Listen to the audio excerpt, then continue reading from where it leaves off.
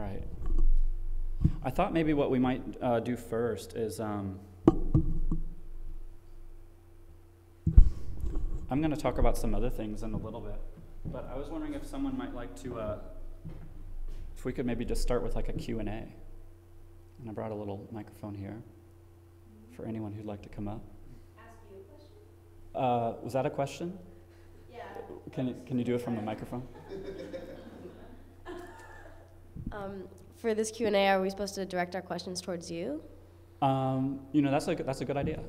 You could do that, but you could also, I mean, I'm sure you could ask other people questions too. That was my only question. Yeah. Cool. Thanks. Other questions? First one's a silly question. Is that beard real? It's just that the color is just so different from your hair. I think I don't know. Would you like to touch it and see? And okay. Wow. What do you think? It doesn't feel real to me. I don't think I could ever grow a beard like that. But okay. I have a more. Well, and you don't have to. Okay. Oh, you have I kind of want to. It's a future goal, but okay. I have like a more serious. How's like the volume, by the way, on this? Is this all right? Okay. This isn't a fully formed question yet, but I was kind of discussing in my class yesterday regarding the Eternal Telethon, and I was wondering, like, is the work, kind of referencing the kind of like background noise of like media, like kind of like C-SPAN, along with like telethons and stuff, but like especially I was thinking of like C-SPAN and how it's always going on, and most people never seem to really know exactly what's going on if they don't intentionally like know what to look for, and it's and I was just wondering if maybe you could talk a little bit more about what's that last part? What was the last part of that question about the not knowing what to look for? Like with C-SPAN, if you just, unlike like regular news channels, if you just turn to like C-SPAN, like it's always like in the middle of like any other presentation that they usually give. It seems like they all seem to be like this, like the same kind of.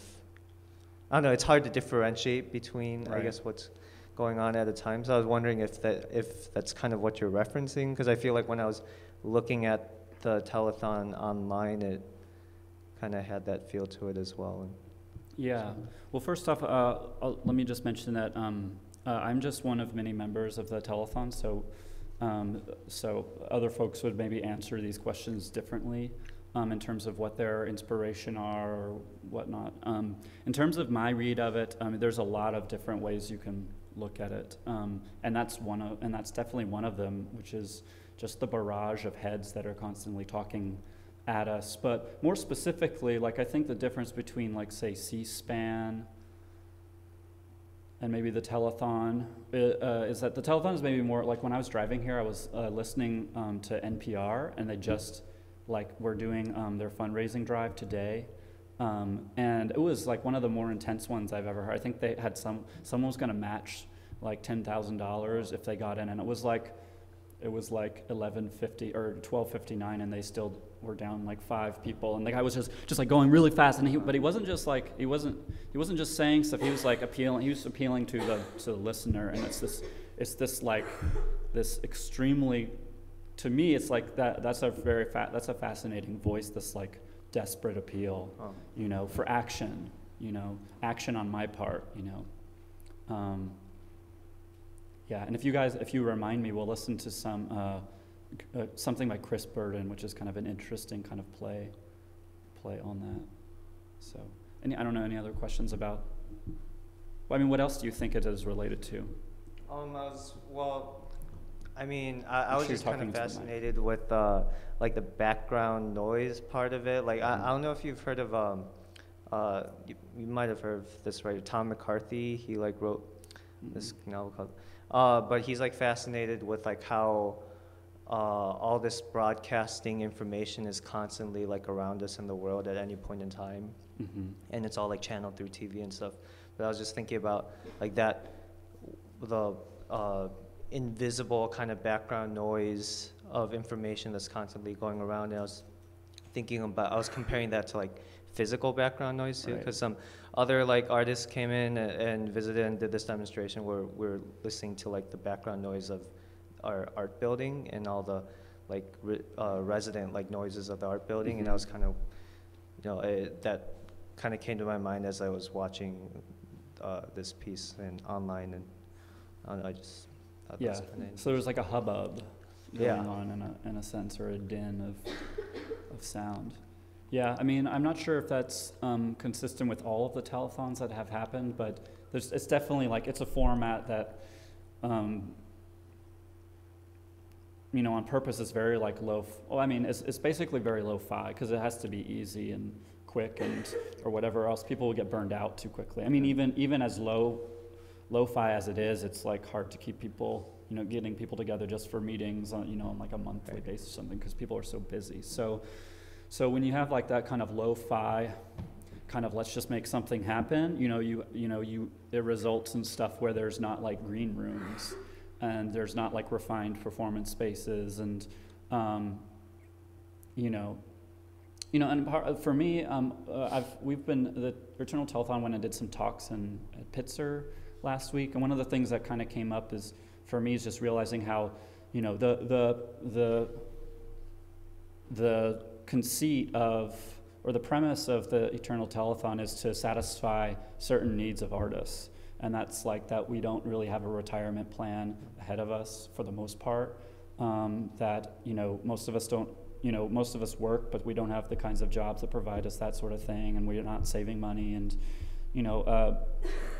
and so it's kind of playing with that conceit. But then it's also, I realized in listening to other folks talk about it, that, the format itself is, the language of it is talking about the future, right? It's talking about the future where artists will be able to retire from whatever they want. Maybe they retire from art, or maybe they just retire from everything else so they can continue being practicing artists. But the act of the telethon itself is working to deal with the needs of artists now in the present by providing a platform for artists to do weird performances. And as someone, and you guys are working with Mark, who is someone who specifically engages in that kind of practice where it's like a present day practice about, that there are people who have needs for space and for support and for, people saying, yes, you should do that, and for electricity and for, a little bit of enough shelter for you to not get rained on or whatever.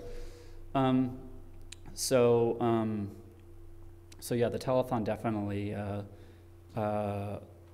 provides that support, but in a very meager way. And so we pop around from different environments, basically, almost less than spaces. It's more like we move from environment to environment. And those oftentimes don't have green rooms. They don't have, they're maybe open to the elements. They may not have, people are setting up right here while someone's performing there. So it's definitely kind of a noisy operation, long story short. So certainly, and that ends up being like a part of it, right?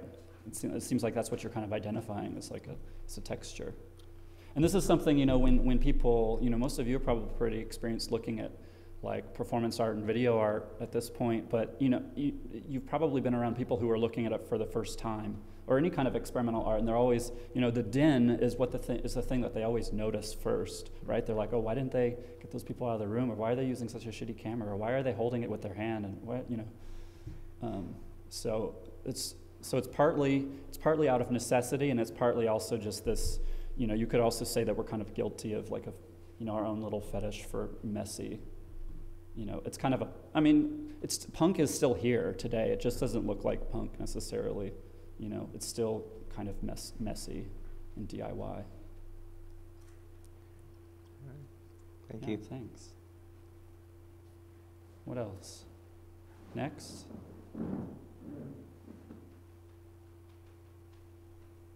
We can run this like, is it the Quakers that just sit there until people talk?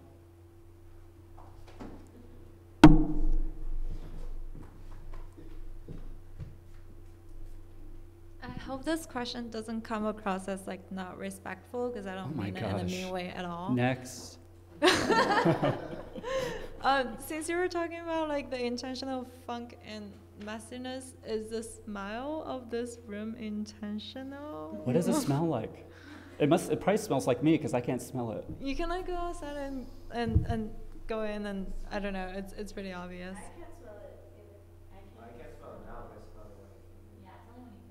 Yeah. What do you think it is? It just smells like John Burrow, which is like. Yeah, the telethon was in here 2 days, and there's not much ventilation in here. Okay. I'm just wondering. Hope you're not offended. I'm so offended. But you know, this project is kind of a little bit about that. This is a free speech auditorium. You're welcome to offend. What's the idea with the words on the wall and the projection? Is there any, or like why did you choose? I don't know. Those were just kind of here when we got here, so we thought they were really? nice, and we just leave them up. But I don't know what would you guess? Oh, I don't know. I'm Let's confused.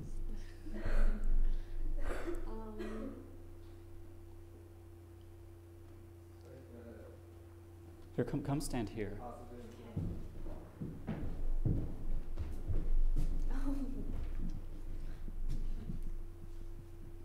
Well, I guess it's kind of a response to the things that you'd be saying, like either affirmation or negation, or like, Mm-hmm. yeah, okay. That helped a lot. Anyone else want to take a look?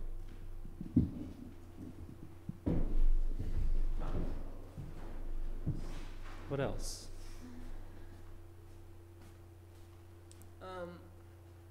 Was this your idea, or how did it get started? This is a collaborative project between sort of the people who are kind of like executing kind of the master plan are myself and Tanya Rubach, who's did she visit? No, she visited the other class. Oh, okay. Yeah, so you met Tanya, maybe? Remember she came and she showed us her work. We did the transparency assignment based on that. Oh yeah, okay, I Yeah. remember that. Okay. So she's a fabulous like conceptual designer, and we've worked together on a bunch of other projects, which I might talk about later. And but then, so you know, I do a lot of my work involves kind of creating like a certain kind of framework or a platform, and then wrangling interesting artists to come and participate in that. So there's, including the telethon, which had, you know, about 10 or so artists involved, 10 to 15. There's probably a total of about 24 artists involved at differing levels. You know, some people are just doing their thing and coming in for like one day, and then we brought in Nate Page to build us this wonderful lectern. But in terms of like the kind of larger concept, a lot of this comes. I used to be involved with a space not at Toastmasters, at a space called Sea in Space that a friend of mine, Lara Bank, used to run, and it was in Highland Park. And I came this close to organizing an event that was gonna, or like a workshop series that was based around public speaking or maybe panel discussions or something like that. I felt like I'd just been to so many lectures and panels where both myself and others would walk away just being kind of like, did they really just do it that way again? And you know, artists, like experimental artists doing very traditional presentations. And then I discovered Toastmasters, which changed my life. And thought, oh, why aren't artists doing this? And why aren't we doing it together? Like, not just taking it with the regular Toastmasters people and trying to actually use it, but, you know, why aren't we doing like a weird one? And so that happened many years ago of like, as we'll see, I'll show you some pictures in a little bit, but I'm very influenced by like notions of like self-help and workshop culture, which is also related to my relationship to Machine Project, which is also based around kind of DIY workshop culture. And so this kind of comes out of that ethos of like what happens when you give people a place to like try things out, maybe for the first time or for the second time, or what would they do this next time. etc. Can I ask you one more question? Yeah. The artists that you bring, do you find that a lot of them are bringing like their own practices into their public speaking, or just like experimenting and like doing something completely different? Let me see if I understand what you're saying. So are you asking if when they come, are they like kind of challenging themselves through through this project and doing something that they wouldn't normally do, or are they doing something that they, is that what you're asking? Okay. Yeah. Let me think.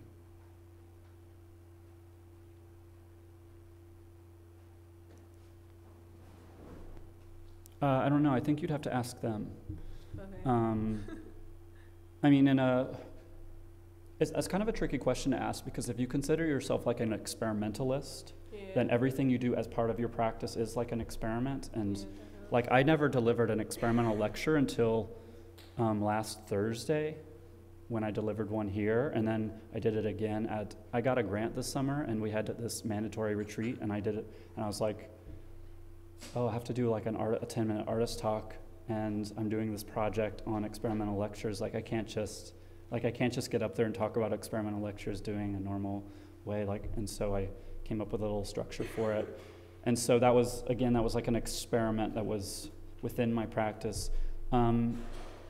But then, like for instance, Johnny Jungle Guts is gonna come. We're gonna have a guided meditation marathon the last week of November, and he's really wonderful artist. He showed up very late. I don't think you guys were still here. He showed up late for the telethon because he had to work. But he was dressed as a Wonder Woman. Is anyone still here? Okay, yeah. Do you have on purple heels?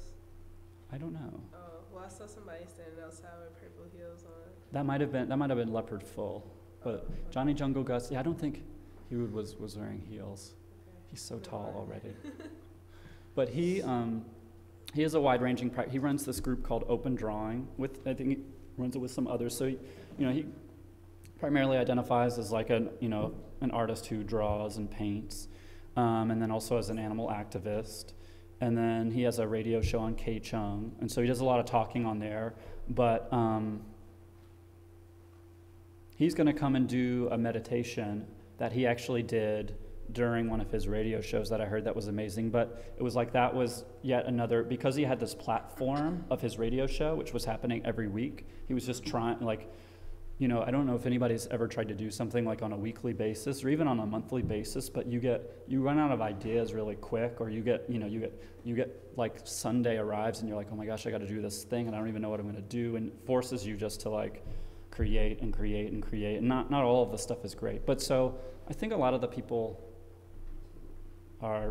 I hope that all of them are challenging themselves. I probably wouldn't ask people who are just doing stuff they've done before exactly as they have before, just because that's not as interesting to me, maybe. But it just depends on the situation. Okay, thank you. Yeah.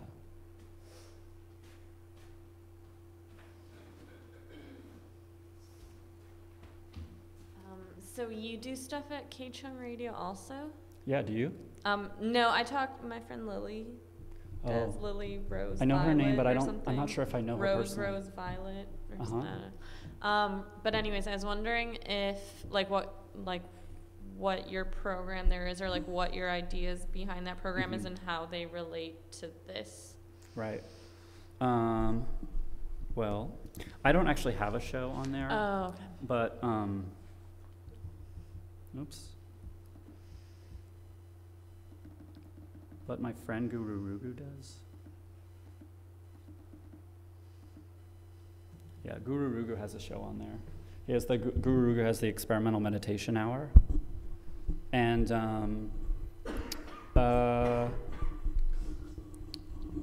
folks can just check it out. I didn't bring any. I mean, there are recordings online. He has a Tumblr page, and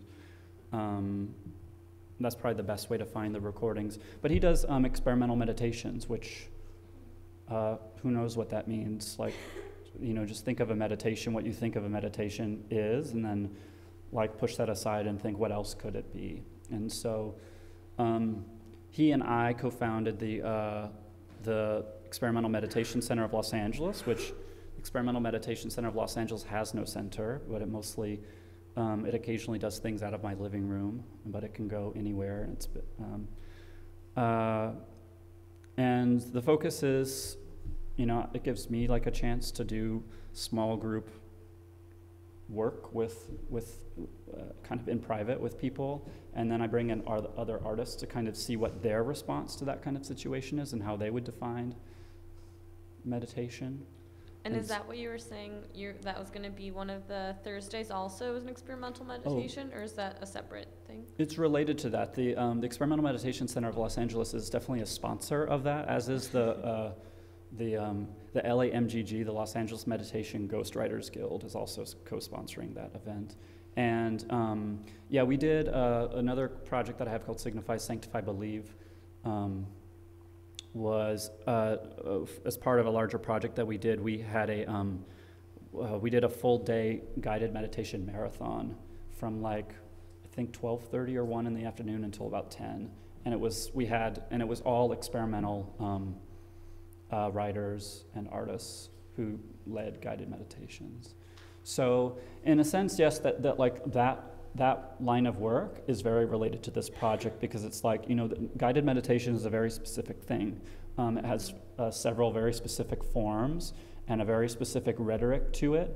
It differs obviously from certain traditions to certain traditions and from country to country and whatever, but there is a lot of things that are very identifiable mechanisms that are used, ranging from countdowns to like moving your mind through your body, and hypnotic inductions and all sorts of, and visualizations. And it's a fun place for artists to kind of, that's one really fun way for artists to begin. It's like, what is a meditation? Let's take it and let's pimp it out, or let's reduce it, or let's stretch it, or let's turn it inside out. Or on the other hand, let's just do something that's the opposite of that, or has no relation to it whatsoever. Like, let's have a patchouli party and call that like an experimental. That's what this room probably needs right now. I forgot my patchouli. It's the fur. Fur smells the worst. Oh, that's inside here. This doesn't smell over here. I think it makes John Bertle was wearing the fur. Can we hear it for John Bertle wearing the fur? I saw John Bertle wearing the fur. like a bloodhound. Smell out John Bertle's passage. Actually, I do have a recording from. This was from one of the very first whatchamacallums, K-Chung radio things. I could play just a second of it if you want to see Guru Rugu in action. It's not usually broadcast, but at the time, he was also broadcasting on Ustream, because it was unclear. K-Chung Radio is a pirate. Anyone else heard of K-Chung? It's a pirate radio station based in Chinatown, and the transmitter only transmits like a block or two. And at the beginning they weren't broadcasting online as well, so it was very unclear whether you were just going to be speaking for yourself and then it would just disappear. So at first I was very untrustworthy, and so I broadcast my things on Ustream as well, just to make sure. But now they're broadcast online and archived. But this is like the first one. This was right after Occupy LA began. Hi, this is Guru Rugu on K-Chung AM 1630, broadcasting remotely in the wonderful Chinatown province of Los Angeles. Tonight we'll be engaging in a meditation in solidarity with the General Assembly that is currently going on at Occupy LA at City Hall. City Hall was like just out of range of the transmitter. Is everybody ready? But walking distance from where we were broadcasting.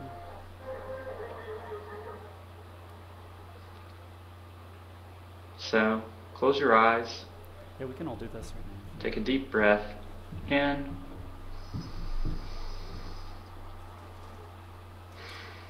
And out. In. And out.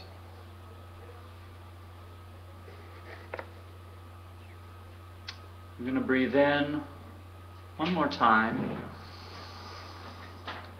And when we breathe out, you're going to breathe in or out into your toes to occupy your toes.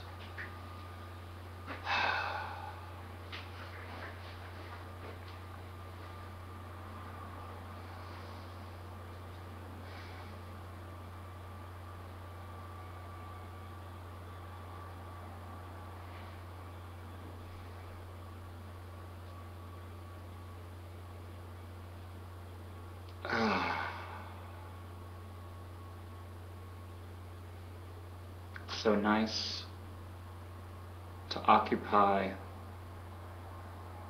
my toes.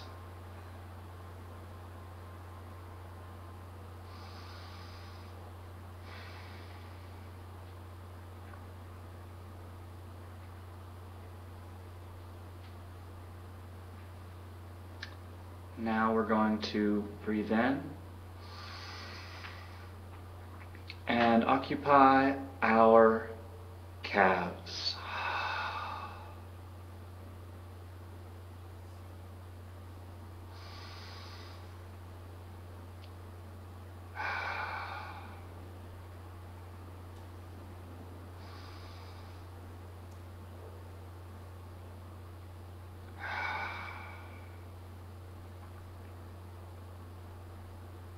It's so nice to occupy my calves.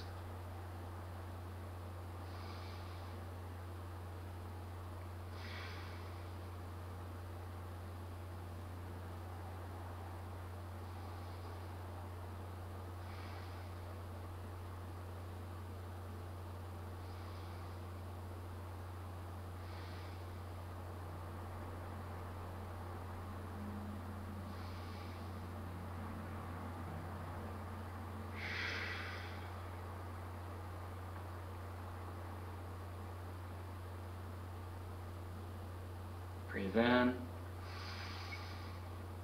And now we'll occupy our thumbs.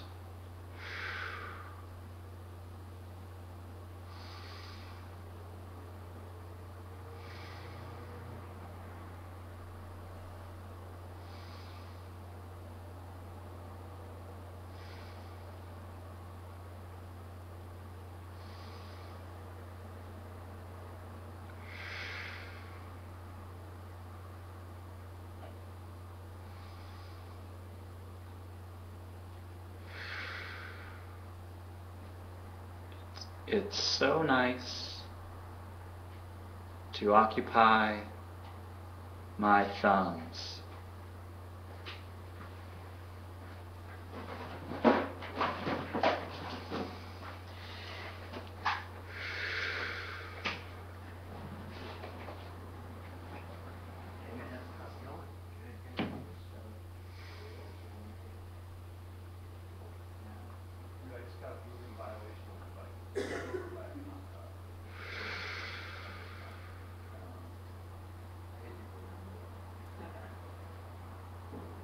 Breathe in. And now we're going to occupy our wrist chakras.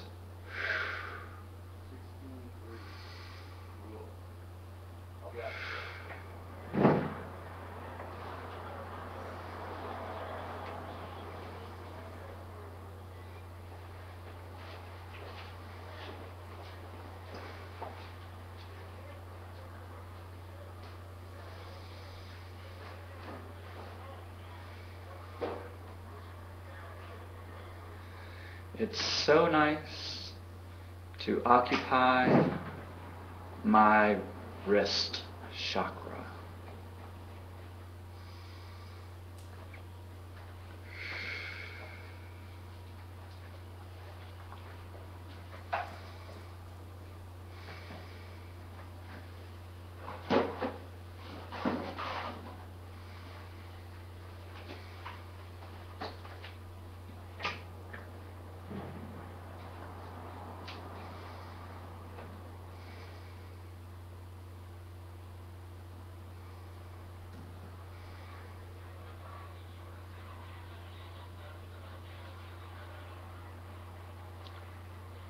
breath in. And now we're going to occupy our heels.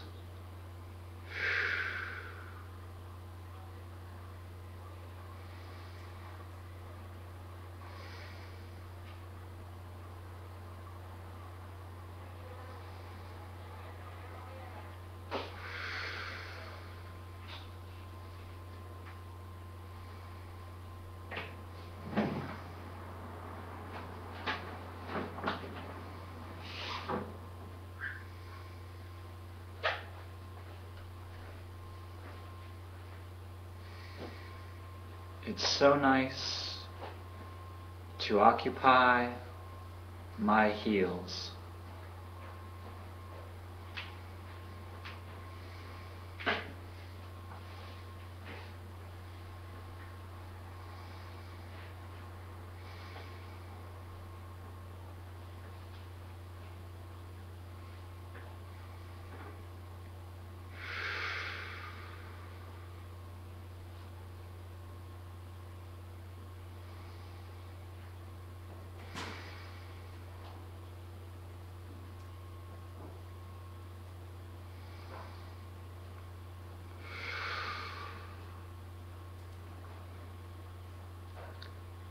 And now, big breath.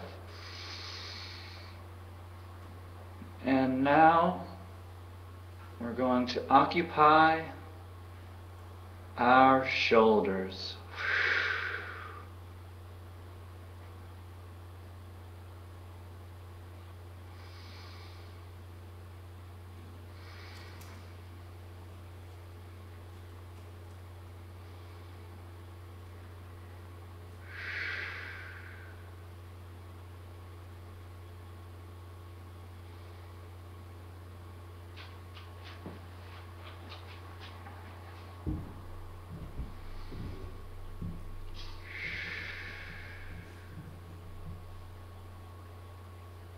It's so nice to occupy my shoulders.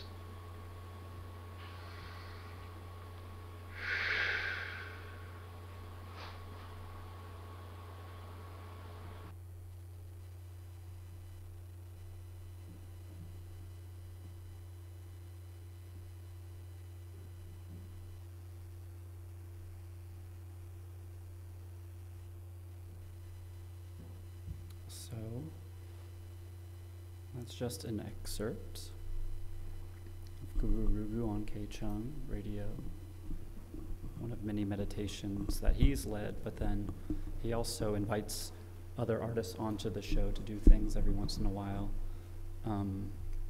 Right now, he just has a monthly show every first Sunday. That's an hour. And this last one, he invited a really wonderful experimental writer named Amanda Ackerman. And then before that, there was a wonderful experimental writer and poet named Andrew Choate. And then before that, there was this guru who was sick but had been planned to have a special guest rapper on. And so he did some guided visualization-ish kind of stuff. So a lot of stuff. It's a lot of stuff having to do with language, but not only. I mean, it can go in a lot of different directions, but it ends up, especially the format, it's radio, so it's either language or sound or something like that, somewhere in between. So, but yes, we'll be having a guided meditation marathon on, so the 29th or the 26th? Yeah, the 29th. And that will feature Unfo, which is Harold Abramowitz and Amanda Ackerman, plus Johnny Jungle Guts and Matthew Timmons. So.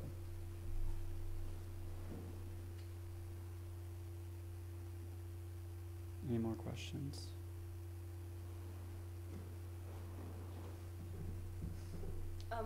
What was the thing you said? It was the reverse confession or something like that? Oh, negative confessions. What about it? I was just wondering what it is. Anna Mayer Anyone know Anna Mayer and her work? Yeah, how do you know Anna? Oh, right, because the main person was on sabbatical or something. Awesome. Was she awesome? See, everybody should come check her out. She's coming up a week from today. Anyone else know Anna at all? How would you describe Anna? Did she ever talk about her work or anything? Mm-hmm. Well, how about just describe her as a person, as a teacher? I don't know. I'm not really sure. I mean, this was, I think, my sophomore year. We just did like the ceramics assignments that she was assigning that I think were Adam's assignments. So I didn't really get a good idea of like. Yeah. Yeah. No, that's all right. I think it's fun. I teach a lot, and it's, as a teacher, I'm like a public speaker. I've never taken any public speaking lessons in school, or I sat in on a Toastmasters once and didn't have time to join. And I grew up being a really shy person who was a musician, a jazz drummer, and I always felt tongue-tied. And somehow, after years and years of being really pent up, I somehow developed this major overcompensated ability just to stand in front of a classroom and just kind of talk about things in a way. I don't know if it's happening here, but like in my regular classes with some notes, like I can, it's easy. It's like of all of the jobs I've ever had, it's like the easiest job. It's still a challenge. It's not to say that easy isn't challenging, but it's like the easiest. Like I'm not like manual labor kind of guy, and I'm just not good at a lot of things, but I can talk to people, even though I couldn't talk to people for a long time. And but one thing that's always interesting is, I think when you're on the other side of like the lectern or whatever, I think we watch people like Mitt Romney and Obama and other things, and I don't know. I mean, on the one hand, there's like the cynical view of that, and that you're not seeing anything of those people, but then there's a more idealistic view that, if you learn how to speak clearly, you'll be able to be heard more, like people might actually have a better window into who you actually are. But I know for one that as like a teacher practicing for years, communicating with people that teachers erect, like we as teachers erect these kind of boundaries consciously and unconsciously, and then the students erect all these boundaries. And so I oftentimes feel like by the end of a semester, like I do know people really well in a certain way, but I don't know who they are. And so it's just and I don't mean it's not a critique, it's just a fascinating thing that one can spend a lot of time with other people and have a rapport, but that we kind of perform for one another. And that's something I've always been fascinated with, that we perform so differently for one another, even if we don't consider ourselves performers. And a lot of things that I think about and work with have always come out of these kind of the idiosyncrasies and awkwardnesses of everyday life, and that moment when you ask like the wrong question, or you notice someone's smell, like like she was noticing, or like these things, you discover where those boundaries actually are, or someone brings up the wrong thing, or someone finds a photo of you on Awkward Family Photos in the middle of your class and starts passing their phone around the room. I have a lot of friends who are like wonderful performance artists. They have lots of naked pictures online. You should definitely Google your teachers' real names, because you'll find all sorts of wonderful things. But most of those lives are very separate from the classroom. So it's a very we still live very private lives in public, which is probably good in some ways and bad in others. But Anna. So Anna, who's really wonderful in real life. Well, in another real life where I know her. It's the same thing, like have you ever like been best friends with someone and then you dated them, and it's a completely different like relationship, like, or collaborated with somebody, like great friends, horrible collaborators, or vice versa. Like everybody's so different. But Anna's going to come and talk about negative confessions. And I don't want to give too much away, but she's, part of it comes out of, there are these, I think it's the 42 negative confessions, and they come from the, I think it's from the Egyptian Book of the Dead, and they're kind of like, they're basically, they read like the 10 Commandments, except there's like 42 of them. And it's all about identity. It's about one's identity, but it's all through negation. So it's like, these negative confessions are the thing that when you're going through the gates of whatever in the afterlife, you have to answer all these questions, and you have to say, I have not done such and such. I have not done such and such. I have not. So it's all defining who you are through what you haven't done. And so, so she's going to do something related to that. And she was just working with one class, and she's going to, she met with Ilana Mann's class to workshop some stuff a couple weeks ago, and she's going to meet with Bill Anthony's class this coming Tuesday to workshop some more stuff. And then I think some of the material that is generated from that will be used for the event on Thursday. But other than that, I'm not really sure what's going to happen. But the next issue is dedicated to, well, not dedicated, but we'll have a bunch of material from Anna in it, the BESHT Weekly.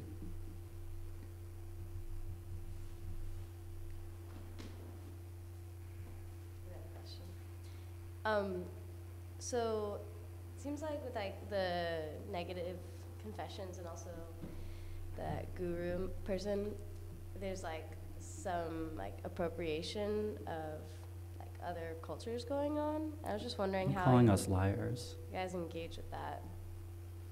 Oh, with other cultures? Or just like appropriating like the word guru, like the title guru, or like these like Egyptian whatever they might be writings. Yeah.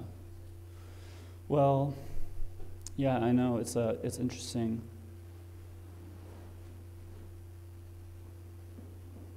There are a couple aphorisms I could offer in the style of a guru, perhaps. One might be, appropriation was here before I was born.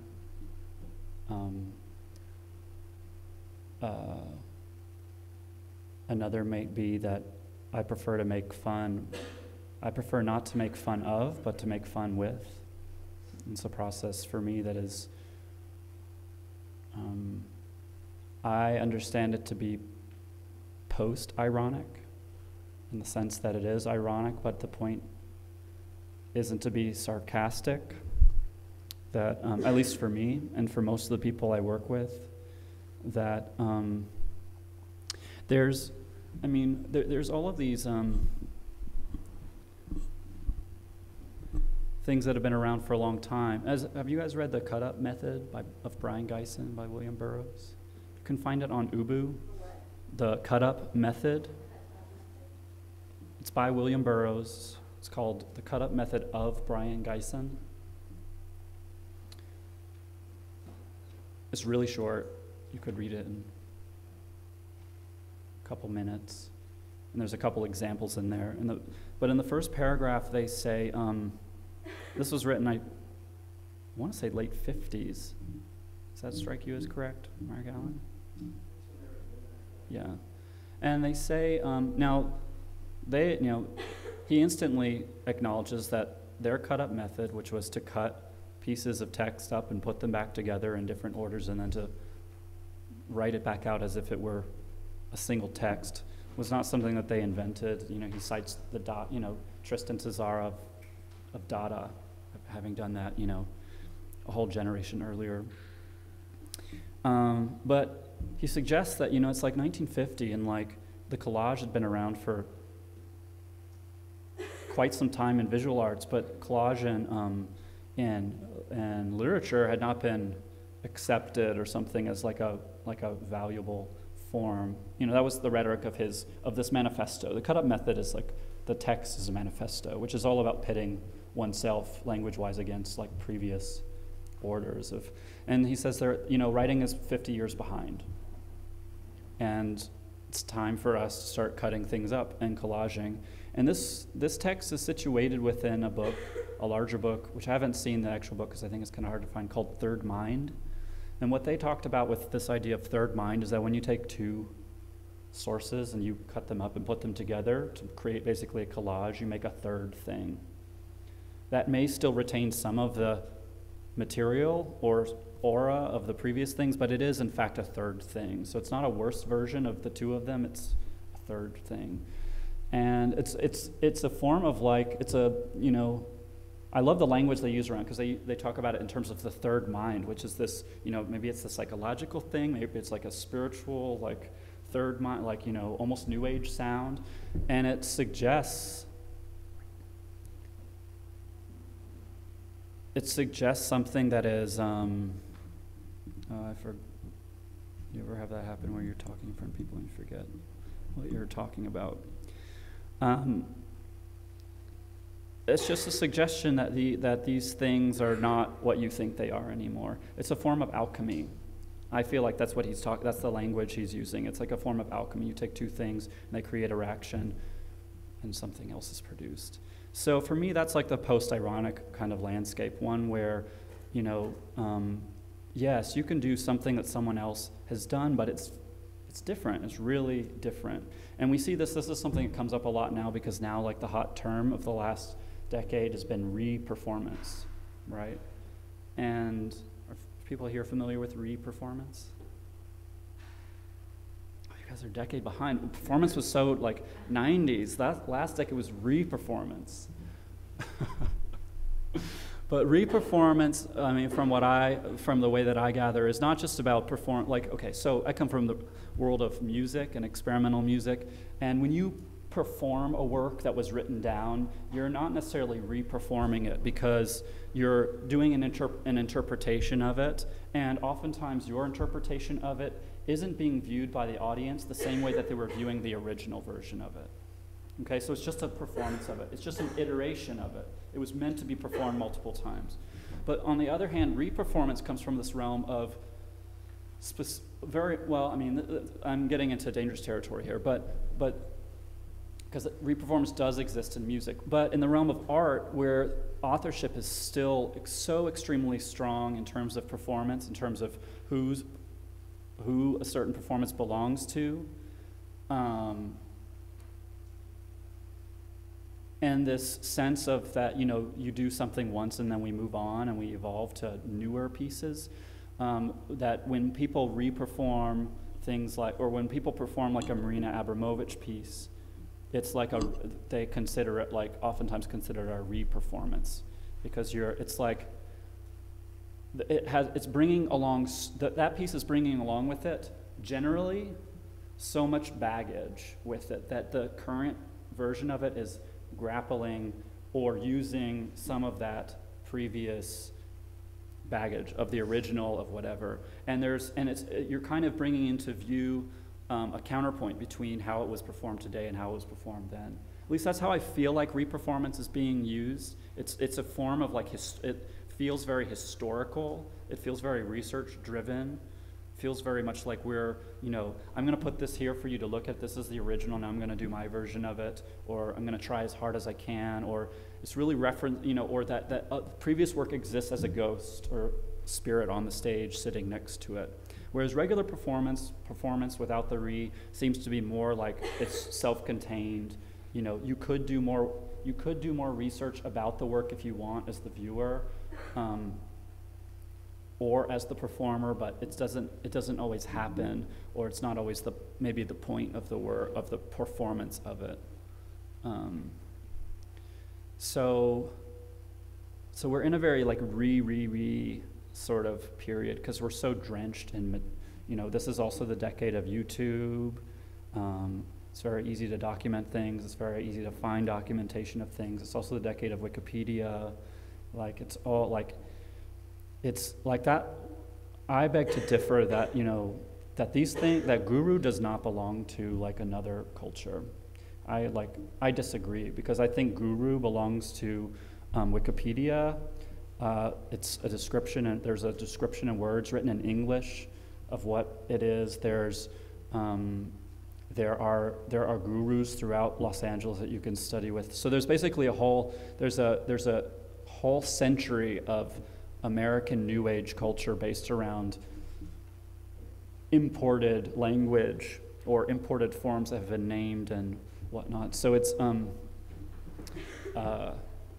and so that's fascinating. And so I feel like for me, this definitely comes up on occasion. You know, well, like I feel like what you're kind of pointing out is when one appropriates, you know, is there any sensitivity that we owe to the source of it? Or, you know, is there a boundary that's being crossed in appropriating a form or taking? Like, is it stealing? You know, are we going to obey that notion of appropriation, of like taking something?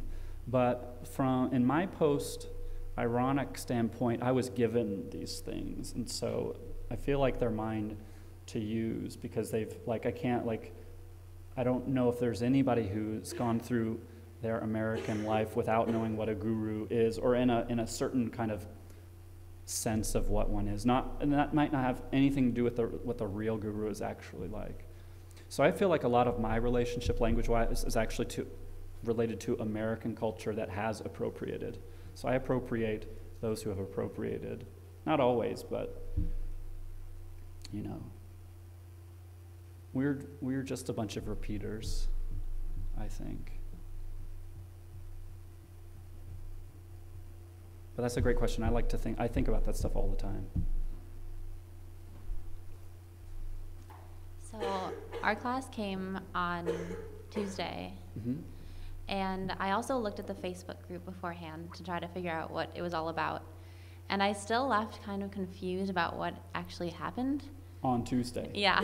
I mean, I understand what was happening, but I didn't really understand why it was happening and what was trying to be done by doing it. Mm-hmm. And the whole idea of this project seems to be providing a space that anyone has access to speak whatever they want and to come and listen to anything. And yet, just because it's such a quirky idea and unusual space to do this, I feel like it's almost not very approachable by people, especially non-artists. Yeah. And so I was wondering if you've run into this problem of kind of creating an exclusive space when you're trying not to create an exclusive space, and how, like, in trying to be a very accessible space, it's actually kind of inaccessible. I was wondering what your thoughts are on that. No, that's an excellent question and statement. First, I don't believe in binaries of accessible or inaccessible, because this place is accessible to many and inaccessible to many. And so I reject that notion of it being off or on. And so far there have been many people who I haven't, who are not a part of my community, who I haven't ever met before, who are weird, weirder than I would invite, who have shown up and done things. And so in that regards, I feel like for me, yes, I do believe in those a little bit, because it's a spectrum, right? And within that spectrum, I do a lot of work just with my community, partly because my community has needs that I feel like are unmet, and that, yes, we're artists. Yes, some of us are. Yes, we are all privileged in many ways, but we're also like very desperate in other ways, and we have needs. So for me, it's important to do things with my community. This obviously is like a different situation, although at the same time, I have I know Mark, I know Pitzer, and I went to school with Pitzer. So my community also is here too. It's close enough to home to feel kind of homey, but then it's situated in this space. So, well, what do you do with that? What do I do with this opportunity? Yes, I think some people are going to be turned off and maybe not want to participate. But that's just something I'm willing to accept. I don't think this is a space for everyone, and I don't think everyone's going to feel comfortable here, and I don't think everything that needs to be said can or will be or even should be said here. Instead, what we've done is we've created a little bit of a framework for to provoke certain kinds of responses. And to me, just having a soapbox is just not interesting to me. Like if it were just like the museum could have just put a lectern in here and just said that the room is open and anybody can come and speak. And that would have been fine, but that's just a different artwork than, or I mean, I shouldn't even say the museum could, like another artist could do that, and that would be a fine artwork, but it's different. And so I think the thing to, this is a thing that kind of I've had to kind of grapple with this, in terms of, negotiating even with the museum as to, worrying about what kinds of things we put on our publications, like are we going to edit or censor ourselves so that we don't turn off a whole part of the community, or are we going to just be artists and say what we want, or or are we going to do if we just say what we want, are we going to do these events and nobody shows up, and how much is that us, or is that because people are busy, or, so in weighing all those things, the things I just keep coming back is that I'm not a social worker, I'm an artist. The artists and I are working together to create an exhibit, and some people walk into the cage room over there and have no experience, and some people have some experience. And so I think this project works on the same levels. Now that said, the project is very much about rhetoric, right? It has this rhetoric which is about, come on, everybody. And so it has that enticing kind of that kind of rhetoric, but that this space is for everyone, and that's something that we're definitely playing with. But one thing, especially if you start looking at the publications, one kind of clue into how we conceptualized the publications was that, we realized we want to make these newspapers. So we're like, but who does newspapers anymore? Newspapers are dead, basically, or almost dead. They're dying. If they're not dead, they're dying, right? In terms of mass media, everything's online, and so we kind of conceptualized our publications as being these very kind of desperate entities, with each issue with a different identity, but that's all slightly desperate, trying to reach out to folks. And so I don't know. So for me, we're really just playing with a lot of different things, but I do think there is room for participation in it. I don't think it's shutting folks out. I mean, there are plenty of things. Yeah, I mean, even with a blank slate room, all you need is and just a mic. All you need is one person to come in to ruin the vibe, and everybody leaves. So the people who participate are, that have just as much a potential affect on what ends up happening afterwards. So. Yeah, and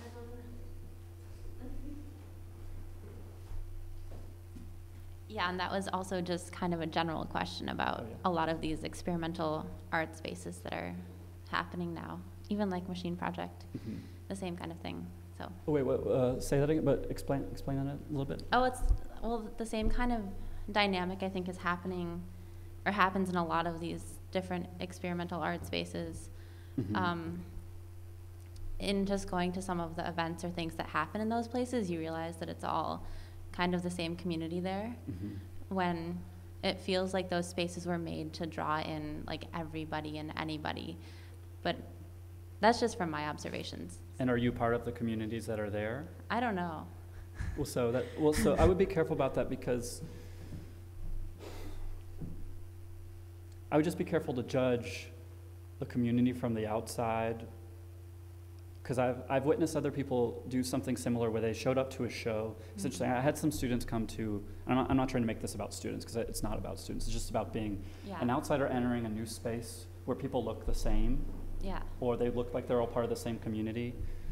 And I had a student come to a show of a friend of mine, and then we were both there. And the show was good, but it was a dance, experimental choreography, and and then there was a lot of sharing afterwards in this conversation and stuff, and it was actually, I thought it was a really like positive environment, and the person who came was just like, oh, all those people just already know each other. They're like, you know, nobody said anything to me, or, you know, felt like an outsider or whatever. And I don't know, like, again, like I'm a student of like social anxiety, basically. And people don't talk to each other not because they are elitist, but because they're like uncomfortable and they're not good. And yes, most of the people at a lot of places you've probably been sent are probably mostly white, and probably mostly college students or college educated, or maybe even MFA.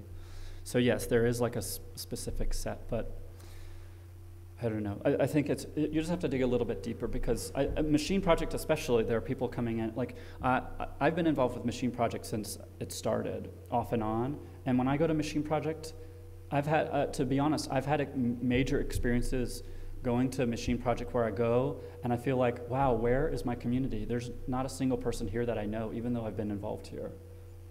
You know? Yeah. And so it's a weird like alienating feeling where you're like, oh my gosh, did I miss the boat? Did everybody did they go somewhere else? And that's a really awkward feeling to have. And you realize there's so much, I mean, there's so much to experience, like so much of like art experience is not just like the art like in a vacuum. It's like the environment that it's in, or the environment that you're connecting with. It's whether you're gonna have like someone to flirt with while you're there, or is it like, are you gonna have like a really great conversation while looking at it or being around it? For me, like art is just one big excuse to bring people together, and there's always gonna be like some friction and anxiety. Yeah, and I didn't mean to sound like I was judging everyone when I went to those spaces either. Yeah. I'm sorry if it made it sound like I was No, that's okay. thinking you were doing that. I guess I was just more curious about these things because it seems like a lot of them are word of mouth, and because they're unusual, it takes explaining and someone else kind of understanding to pull you in sometimes. Yeah, totally. Well, all the work I do is generally pretty confusing, and like there's so many elements that I get confused or forget. So, but I'm all right with that. So. But that's all great questions. What else?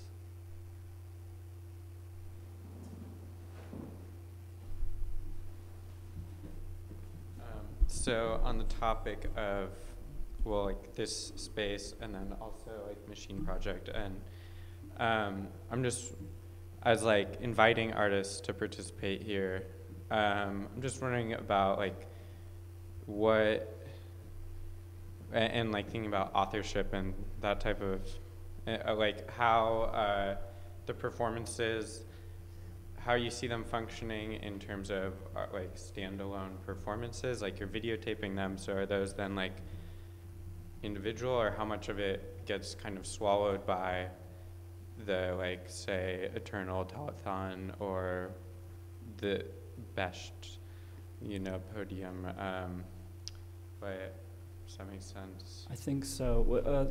Maybe just say it one more time, but. Just like, when you're inviting artists to collaborate, what is the emphasis, what is the dynamic in terms of being a part of a larger art piece? Like, are these pieces in relation, you know, like, right?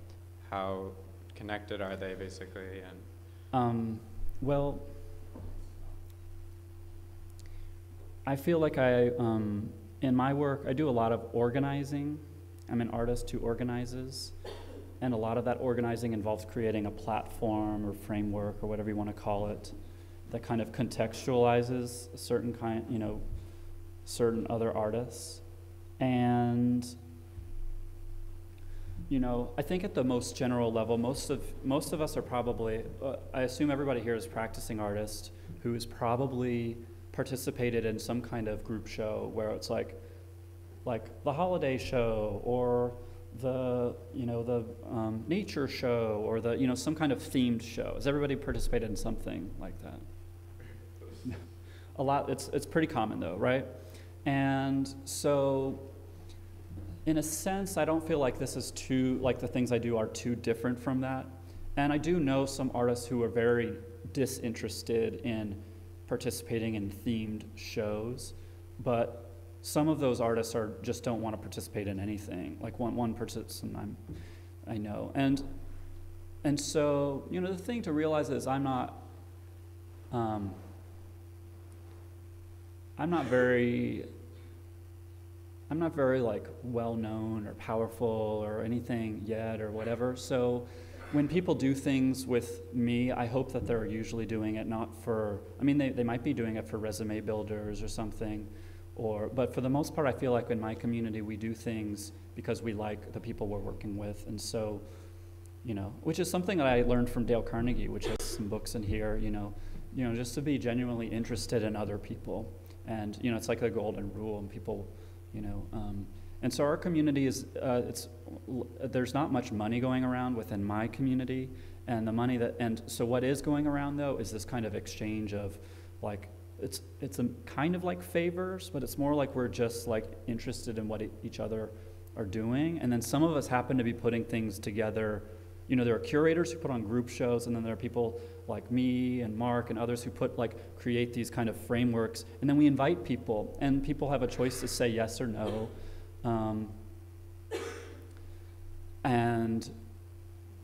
But I definitely, there are a lot of pitfalls in that kind of practice, So on the one hand, it seems on the outside, well, I'm just creating a platform, it's just a show, they're just responding to a theme. But then, occasionally something happens, like for instance, gosh, I don't even know if I should talk about this yet. Maybe this is something I should talk about after. But, well, the museum, I'll just say it. The museum originally, we had a press release written this summer for this. And the museum at the last, I was writing to say, hey, I think we need to send out a press release for this show. What we're gonna do for that, I have this text. And they were like, oh, we're sending one out tomorrow. Here it is. And I had almost no text from the thing that we've been going on for the entire summer. And instead, it had like 5 or 6 paragraphs that all began with the words Adam Overton. And I saw like I hate this word career, but I saw like my relationships with my friends, which is basically my career, imploding. Because I actually had a moment like that in 2001 that was really devastating. That even thinking of it kind of makes me want to cry, where my very first really big organizing thing had been with this group of people called the Electric Arts Alliance of Atlanta. And we started this thing, and it was like a monthly series, and involved workshops and performances of basically artists, mostly musicians, but some artists working with electronics and computers and sound and stuff. And we were doing stuff, and then we put on this festival one month where was stuff, and the press came, a knocking. They were, in Atlanta, great city, pretty easy to, like, if you're doing something different, to get some notice. And I was young and naive, and you just assume, like, if someone's writing a story about this organization, that they know that it's an organization and that they're going to interview a lot of other people. And from what I remember, they interviewed me. They had contact info for the other folks, and then lo and behold, the article shows up, and there's a picture of me on the cover, and it makes it basically sound like it's my organization. And it basically ended. It ended really tragically. And so we had like this near miss here, where it was like, I've got like what you're talking about is like a huge issue in my community, because there's not very much money, and like the people that I've invited are mostly making around like $300 for their work. That's like what I've arranged through this budget, considering the circumstances. But even most of the time we're doing stuff for free or for cheap, and we put in a lot of work. And then when either someone gets noticed on purpose, like their ego just gets too big, or not on purpose because the press keeps saying that it's your project and you are the whatever, that really stresses out the community, like in huge ways, and people take it really wrong, and it can be really disastrous. So it's something that I'm highly aware of, and I try really, really hard to make sure that I'm, that's what after grad school, I was doing all this body-based stuff, and I went to school I went back to study massage for 10 weeks. I mean, it continued after that, but for 10 weeks. And the main thing you learn as a body worker is how to create like a safe space for others. And you know what? If you're like organizing people, that's also a skill that you learn, is how do I make a safe space for others where people feel like they're being heard, where their work is being seen in the light that they'd like it to be seen. But then there are all these other services, like I'd like to get people to come out to see their work. Yeah, they can perform for the camera, but I'd like for actual, Claremont community members to be there so they feel like they didn't just drive out here for nothing and that they're boring artists. So my work, I don't know. I feel like my work as an organizer has a lot to do with empathy and just trying to predict how other people tick and what their needs are. I don't have much in the way of like technical resources. Like I can't help people with that because I don't have equipment. Like, we have some stuff here now, but this isn't the usual. This is an anomaly. So a lot of it is reading people and figuring out like what does this person need. And most of these public speaking self-help books are about that too. That's Dale Carnegie. Has anyone hit rock bottom like me and read How to Win Friends and Influence People? Anyone? Yeah? Did it help you? I always enjoy Yeah. this book. Ezra came in and was reading from it the other night during Diction for Dollars. Have you seen this? And he read it in this amazingly inflected voice that made it sound like I don't know, like Carlos Williams or something. Like it was just so beautiful, but it was just these anecdotes from Dale Carnegie. Yeah, you guys should check it out. It's an interesting book. It's I remember I hit rock bottom like in 10th grade or something. Maybe it was 9th grade, and I remember my dad had this book that he had never read, but his father swore by it. And it had the worst title, How to Win Friends and Influence People. And I was like, I remember seeing it before and being like, I will never read that book. That's the most depressing book title I've ever heard. And then I hit rock bottom, and I was like, just give it a shot.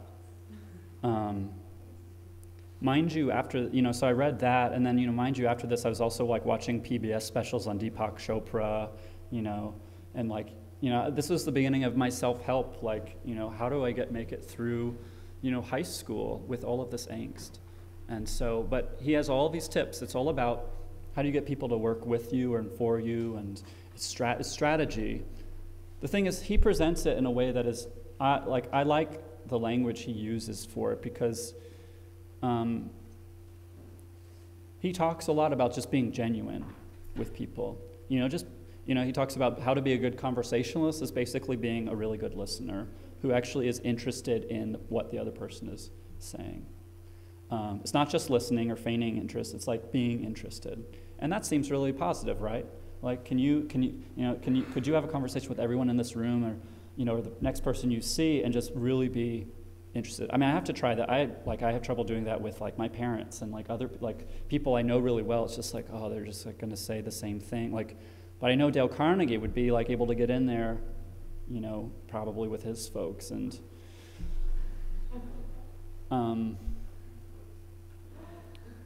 But then the rub though is that the book is, while it's a mass publication, it's really specifically geared towards male businessmen. If you read closely, it's specifically for male businessmen. And so then it's like, oh, so it has a little more sinister quality to it all of a sudden. This is not just about like being someone's friend. It's being someone's friend in order to maybe, help oneself or whatever. So, but I guess that's why that whole world is called self-help. Help yourself.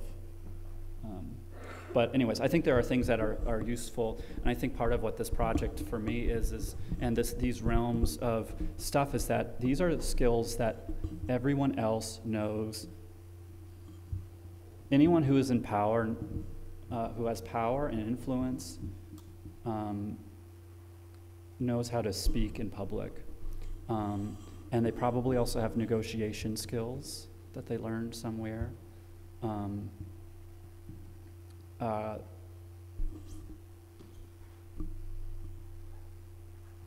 And artists don't necessarily have these skills unless they learn them from their parents or they took a special class or whatnot. We're not offered these sorts of things. And if you go and try and take a lot of certain, Toastmasters is an anomaly. I mean, it costs some money. It's like, I think it's $40 a month or $40 a quarter or something like that.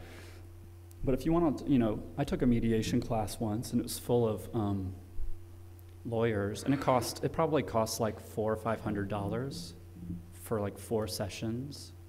Maybe it was more. It might have been like $700 or $800. Lawyers can afford that sort of stuff. But I can't afford that stuff. I mean, I made myself afford it just because I knew I wanted to do it. But so those sorts of like professional, quote unquote, professional development things aren't available to us. And if you look, and this will be the second time in 2 weeks that I'm going to pan this organization, but there's an organization in Los Angeles that I think is complete bullshit that's called the CCI, and it's throughout California. It's not the CCF, which gave me a lot of money, and I like them a lot, but the CCI, and all they offer are professional development classes for artists that are basically about how to build your resume, how to businessify your practice, and it's only related to business. And I think it's so narrow, and it's so ridiculously narrow and unrealistic. I don't know which artists they're talking to because my community is not making businesses or interested in that right now. Some of them are, but what my community needs are, we need to be able to speak up when we need to. We have, as you get older, you have more friends who are dying, and it's like, who's gonna like stand up and speak, like at their funeral? Like, that's an important thing. I went to a Toastmasters, and I was talking to people there. It's funny, Toastmasters is funny because like you go and not only, everything is so simulated there, that not only are people practicing their speeches, but in the beginning, they're like walking up to you and like shaking hands and trying to introduce themselves, and you can tell they're like about to fall over. They're so nervous, and they're practicing their get to know you talk. But I asked one person, this guy who walked up who was especially nervous why he was there, and he said, I have a big family, and there are a lot of funerals, and I want to be able to stand up and say something poignant when stuff like that happens.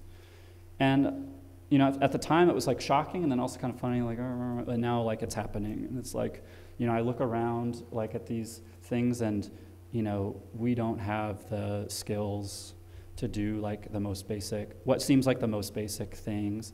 We're not going to city council meetings. We don't, there's massive conflict, between people. There are relationships, like artists have relationships together and they break up and then they can't go to show, like I can't go to that show because this person's gonna be there. Like there's no conflict resolution going on. There's no negotiation going on. We're not unionized, so nobody knows what the fuck we should be making. If we're gonna work with an institution, it's complete guess. It's complete and total guess. Like, oh, is $100 or $200 or $1,000? Like, you have no idea what to ask for. We have no, like, baseline. We have no negotiation skills. So, yeah, I don't know. So for me, but all those skills, everybody else who has power has those skills and are using them against us. I mean, I'm not trying to sound like conspiratorial, and yes, we should take a bathroom break. Oh, what are you going to say? I have another question. Oh, okay. You have to get up. So, I can I ask you like a difficult question? Do it. So, and I know you really well, and I feel comfortable doing this, but I feel like at the core of like being an effective communicator and what you're talking about is a kind of empathy and understanding of the audience's perspective. Mm-hmm. And I feel like one of my critiques or criticisms or just observations about the telethon in specific and a lot of this in general is that unless you know the people, it's really boring. And I feel like one of the things, my perceptions of the telethon is that I enjoy kind of the spectacle of it, and I enjoy kind of logging in because I can see people doing stuff. But it always seems like willfully disposing of the question of like, am I trying to make something that's like compelling to an audience? Right. And I guess the question I would have is the rhetoric around this show is sort of the model of trying to help people become better public speakers and then kind of intervening in that. But it seems more like it's bringing that up as a topic, but that not really engaging in it. I mean, just even this model of a very long Q&A, it's like not really going anywhere.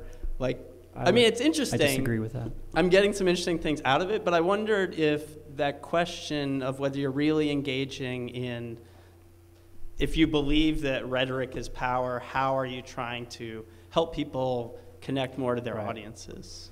Yeah. Well, okay, so there are a couple things in there.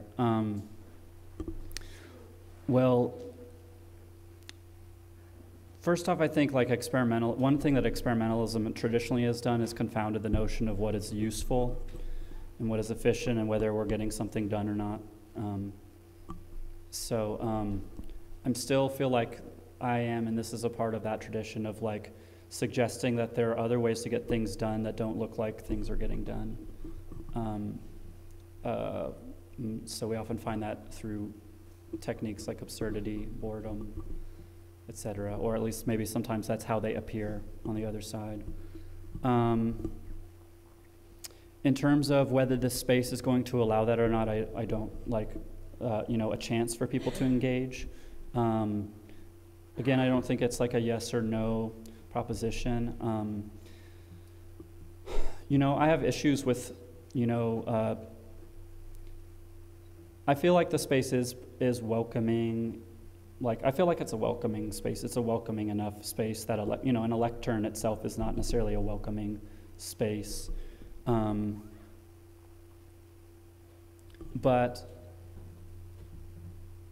I don't know, with if we look at the telethon and those kinds of performances, again, I feel like when if someone were to say, that wasn't very interesting to me because I didn't know the people there, I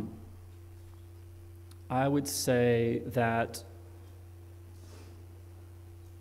I feel like, I don't know, just part of me feels like there's a belief that art is for, I don't know, either more for the audience than the artist, or the same, or equally for the artist and the audience. And I feel like a lot of artists who I work with, we do things because we're working through stuff. And some people are better at making that then actually connect with an audience than others.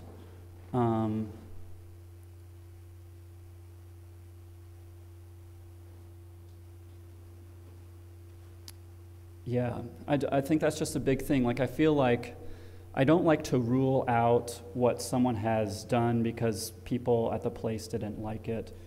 That said, I'm not necessarily interested in stuff that just is over and over again, trying to get people to go away. I think, sorry. No, go ahead. I think, of course, the telethon in terms of thinking about it as something, as a space for the artists, I think that comes across, and I think that functions well. Right. It's more in the context of if the premise of this show is really to engage the power and efficacy of speech. Are you talking about BESHT now? BESHT, okay. Yeah. What does that make? How does the telethon fit into that? Well, how does it engage with that other than saying that speech is powerful? Does it attempt to make some kind of Well, transformative process for the people participating in it, other than kind of creating a framework for it to happen? And that's where the question about was the telethon, what is the effect of BESHT on the telethon? Does it attempt to transform the efficacy of the telethon towards it as a speaking agent? Or is it just creating another space for the telethon to happen in? And is that applied towards the BESHT show in general? So many things in there. Well, one, the telethon was the telethon. So I think what people got was the telethon. I like this sitting down to hear and then doing like that. I think what people got was the telethon. They got the eternal telethon. Like, I don't feel it was, I feel like it was an odd space, but I mean, I'll have to talk to the other folks, but I think the other folks who were involved seemed to enjoy it. They seemed to feel like it was connected to the practice of being in the telethon and doing stuff. The artists who came and did things seemed to be thankful, like happy with what they had done, and thankful for the chance to do something on election day in this environment. There were people who seemed to enjoy the atmosphere and like the framing of their work within this. So there's that. And then in terms of like the larger BESHT thing, like, you know, obviously, like, I could do this talk, like, we could do this talk like tomorrow, and maybe I'd just focus on another, like a whole other aspect of the project. So, you know, that's, you know, we only have like a certain amount of time, and I can only like say one thing at a time, but so I'm focusing on like this rhetoric and power thing, but just because it's something that's like fascinating to me. I think the work is bigger than that. Like, I think it's like, I think there's more in it, and I don't feel like it's like rhetoric power thing is completely overshadowing what other people do in here.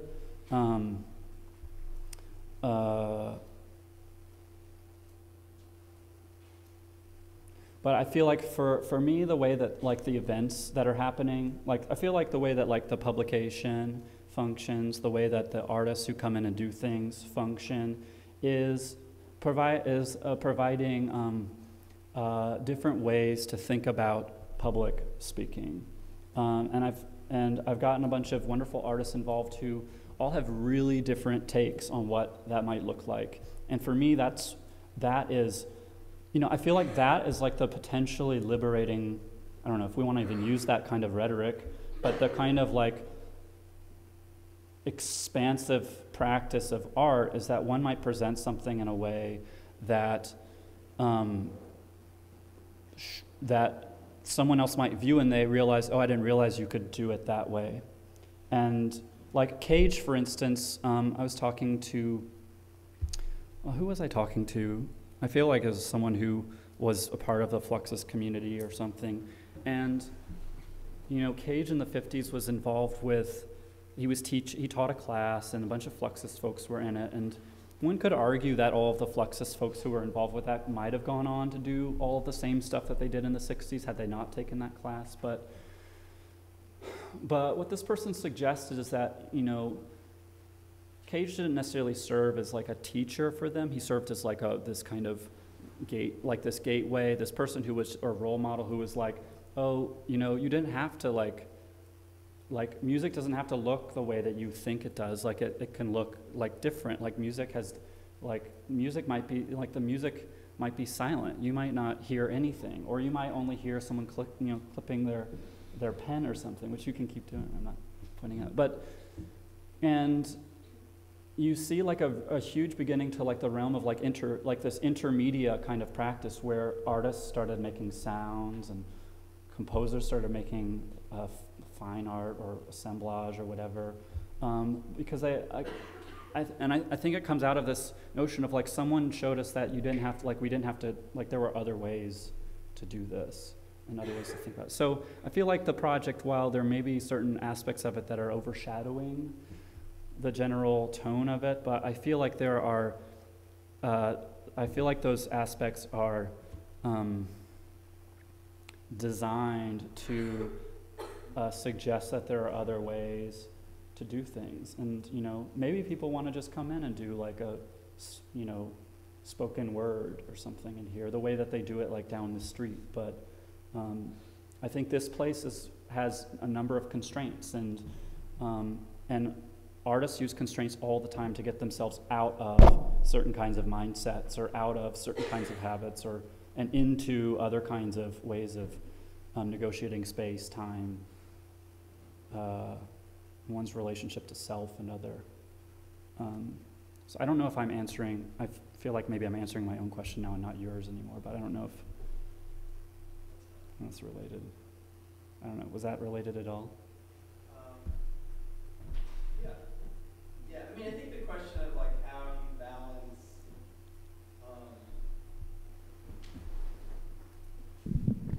I like this. This is how it works in classes, like just hand you. I think the question of how do you balance as an artist constructing a space for your own practice, and then thinking about how empathetic are you able to understand its reception. Right. And I think that we differ a little bit strategically, and that I tend to focus projects more on the audience. Even though I feel like I'm very artist focused, I also feel like I have a hard time, I tend to gravitate towards artists who focus a bit more on the audience's experience, maybe. Yeah, well. But the other question I want to ask is, you just want to do Q&A the whole time? No. Well, we only have 18 minutes left. Okay. Well, I just want to say, I just don't think it's like a either or sort of thing. Like, I think there are some people who do work more gracefully with audiences than others, or maybe more quote unquote empathetically with audiences than others. But I don't think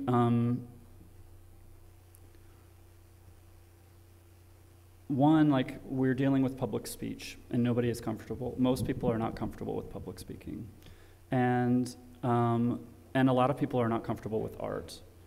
I don't think it's, I think I can challenge people without being, like, seen as being an unempathetic artist or someone who doesn't think about the situation of the audience. In fact, I feel like most of what I do is think about how people will receive the work. But one of my primary fascinations with public speaking is it makes people uncomfortable. And talking about religion and meditation in my artist community makes people in my community uncomfortable. And for me, those are areas that are worth exploring. And in exploring them, it doesn't necessarily mean making everybody comfortable in order to explore them, but exploring certain avenues of all of that. And so, but I would say that, my practice is an experimental practice, and I'm experimenting here along with my collaborators on this in ways that I feel like are trying to connect with people in odd and interesting ways. But it may not work for everybody. But I'm not sure if it's really about working or not working. Yeah, I agree. And maybe my question that I was trying to get to, and I don't know if I'll get to it, is that built into the structure of something like Toastmasters is this goal of increasing one's efficacy at communicating. Right. And that my question maybe was around, does this have not the same goal, but is there that goal of trying to be transformative in some way, right, other than creating an opportunity for someone to speak? If you look at something like Toastmasters, there's all these weird systems and feedback loops and processes, and whether that was something that was built into this show or not in some way. Yeah. And so maybe that's where it's going, but we can talk about that more later too. Well, and we have what, until 4? Yeah. Is that right? Well, I mean, that's a good segue into Toastmasters. So, I mean, one thing that's worth noting is that this project is not a Toastmasters. It's not like a faux Toastmasters, because Toastmasters is highly structured. And so this is not a Toastmasters. This is just an open, like a project that involves like an open mic and a series of events.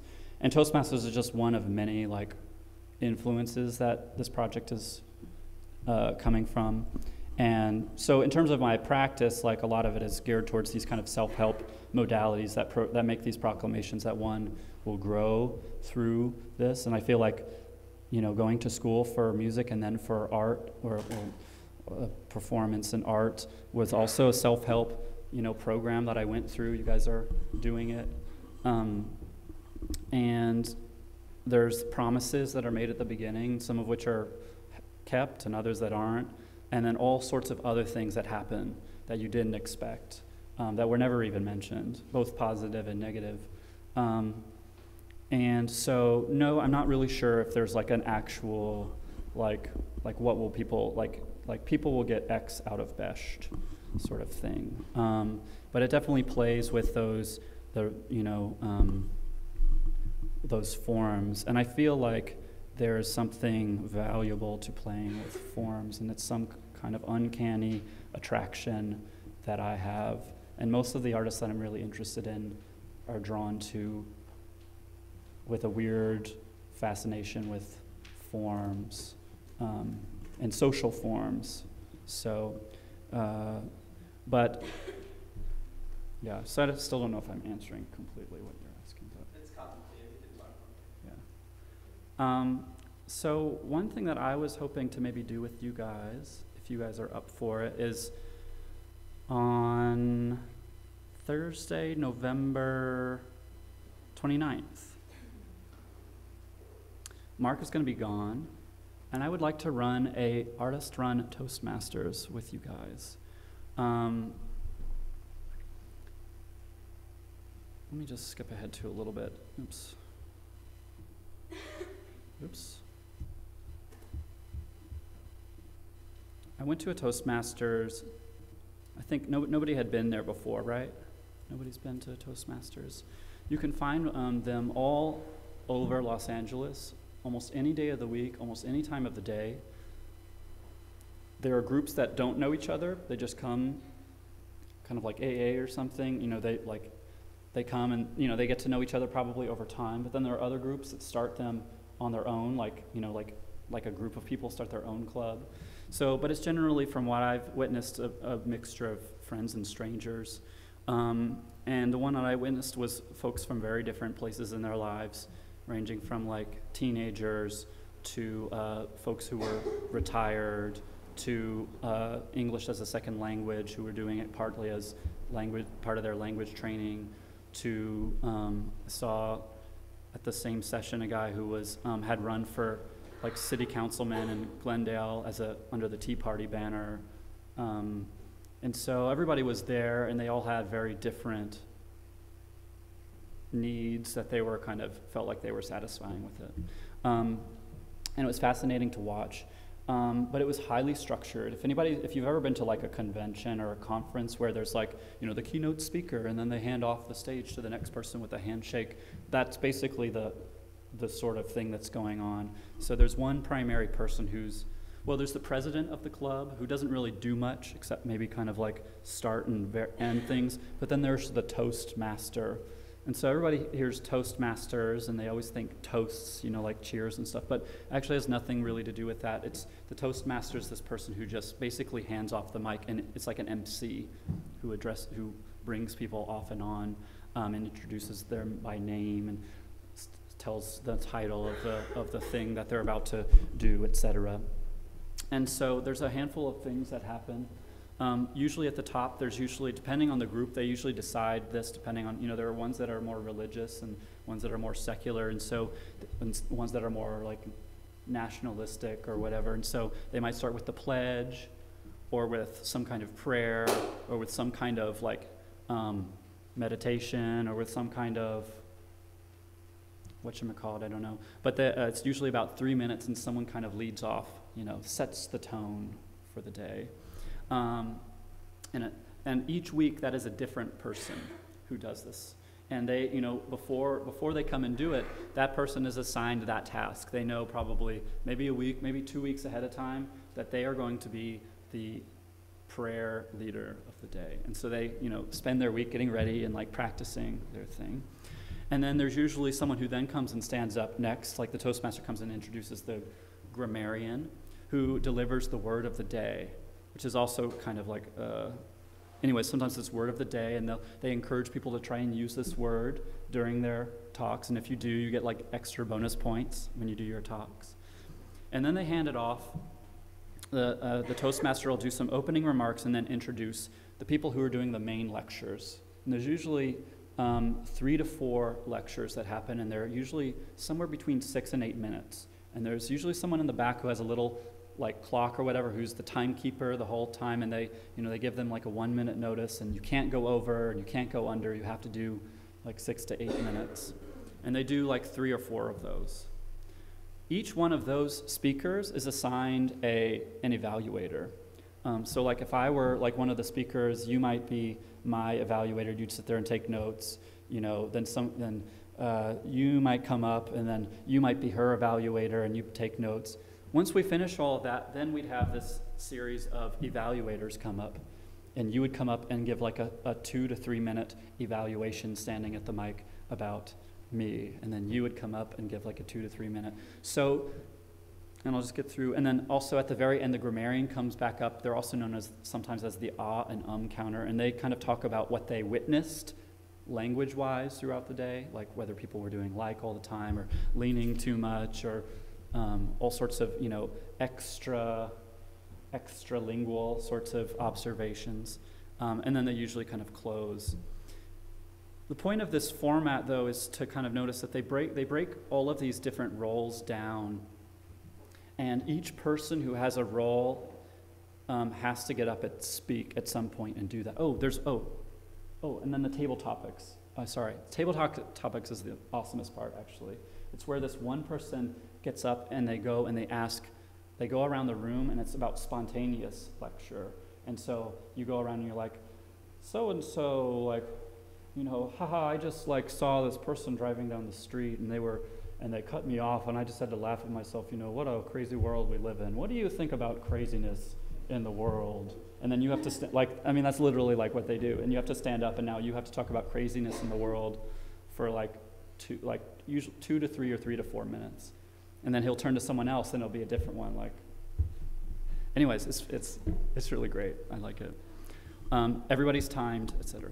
So it's highly structured. And so what I'm planning is not to do exactly this format. I think I want to mostly just focus on having a Toastmaster, having a grammarian, having someone deliver a pledge or some kind of prayer at the beginning, plus maybe 3 or 4 people to do like a 6 to 8 minute speech in the middle. I think we'll probably not do the evaluations. And so I'm thinking that could be fun to do like a 60 to 70 minute artists run Toastmasters together. Would something like that be fun? Okay, cool. Yay, that was easy. Let me just show you I just want to give you a couple examples of things that were some ways to kind of think about how other artists have experimented with the form of public speaking. I mentioned this in the Welcome to BESHT lecture. Antonin Artaud, there's actually the book, there's a book in here somewhere of, I can never pronounce her name, Anais Nin. Anyone know how to pronounce her name? Anais Nin. There's a section, there should be a bookmark in there where she talks about witnessing Antonin Artaud do a lecture on the plague. He has a piece, if you look in one of his books, it's called A Lecture on the Plague, and you read it, and it's fine, it's kind of boring. But then he did the lecture, he was invited to go and deliver the lecture, and while he was doing it, he slowly started to pretend that he was dying of the plague. And by the end, he was just like gurgling on the ground, apparently. And he did it basically until everybody except for Anais, left. So that was a very kind of antagonistic, kind of avant-garde sort of approach to it. There's another book in here. It's sitting there on the table by F.T. Marinetti, who was one of the futurists. And he has this essay called The Pleasure of Being Booed, which is also what you might call another form of avant-garde assholism, where it's this idea of just kind of trying to antagonize the audience into responding to you in some way. And that you're not actually doing real artistic work unless the audience is actually engaging in a way that's where you're actually challenging their senses. Anyways, that's kind of that realm.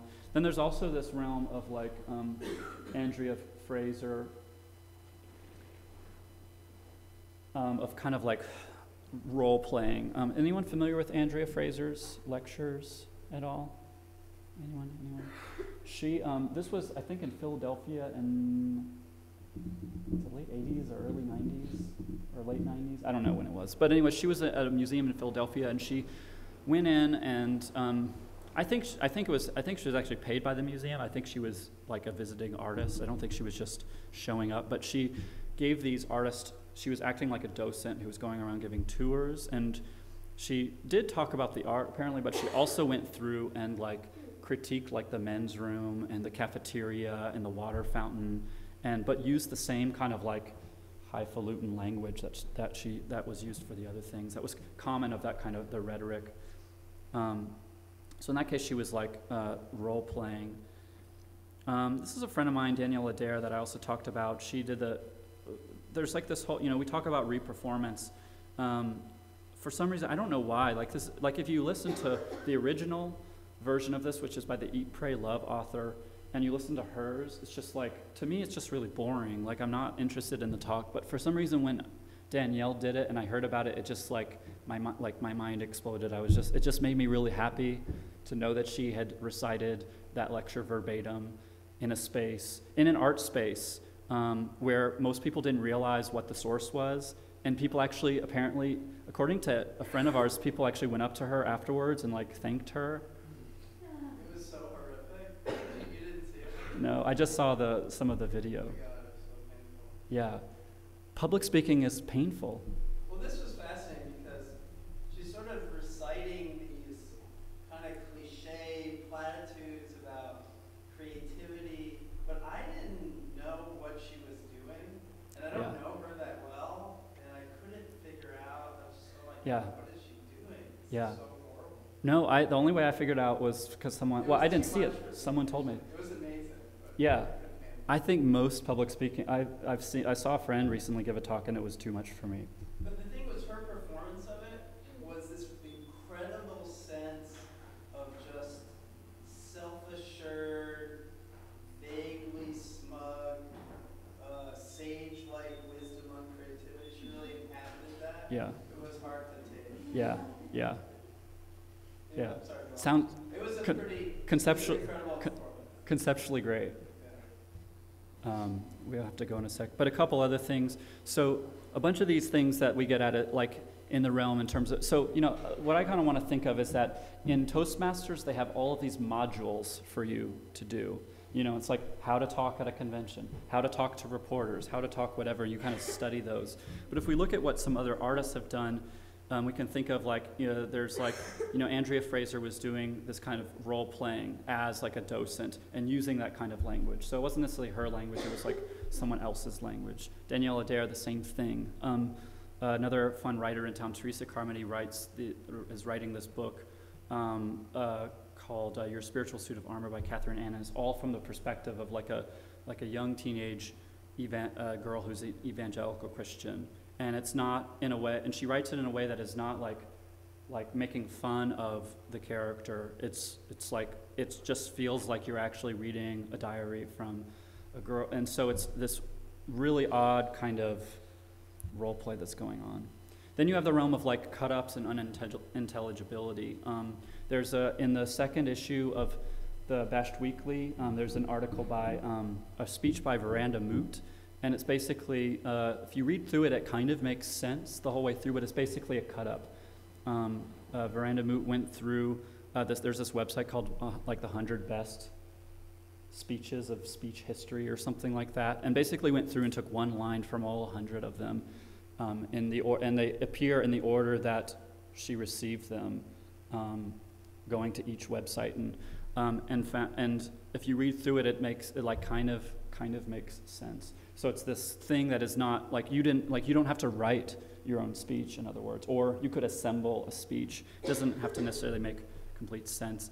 I saw a really great friend of mine graduated CalArts a number of years ago, and I saw his talk at the graduation thing, and this guy, Matt Timmons, who's going to do something in a few weeks, and he gave this talk that was a reading that was all sounded. It was like or something like, but much better than that. It was basically sound poetry, but it sounded like someone talking on the news the whole time, and it was incredible.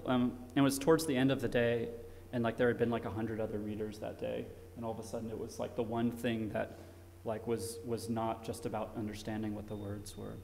So.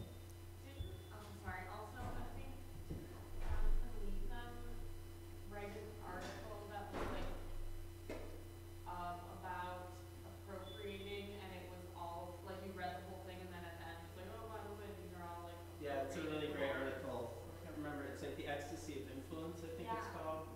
So really, really well written piece. Awesome. Do you know? I'm sorry, but this just made me think of something. I met this guy who's currently at UCLA who does this performance. It's so painful.